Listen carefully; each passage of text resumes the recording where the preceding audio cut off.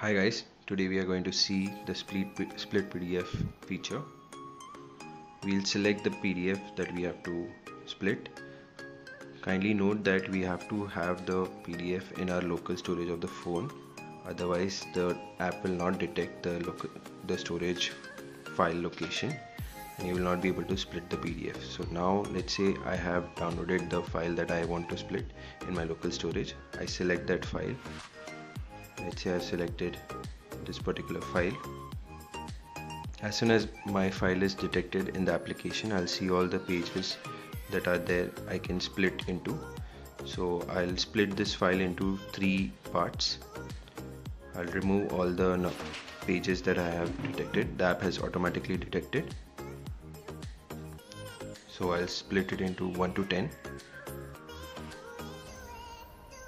11 to 20, and let's say 21 to 26. So as soon as I click on split PDF, my PDFs will be auto generated.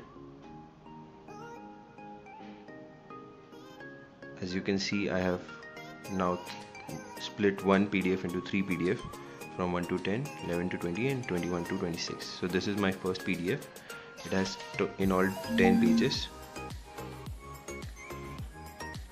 The second PDF also has in all 10 pages, but the next pages from 11 to 20 are here.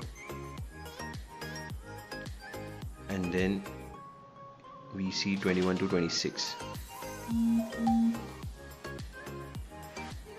Thank you so much.